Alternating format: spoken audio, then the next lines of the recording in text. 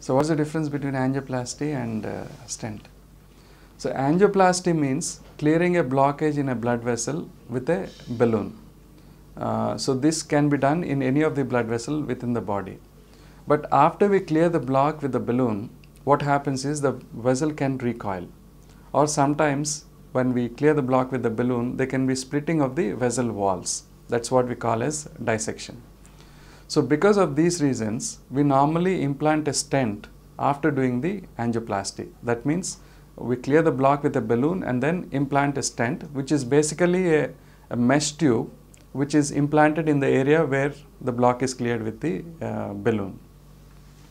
So this stent will prevent, or rather the stent will decrease the chances of reblockage within the area of angioplasty. In almost 90% of the cases where we clear the block with a balloon, we also implant a stent. Thank you.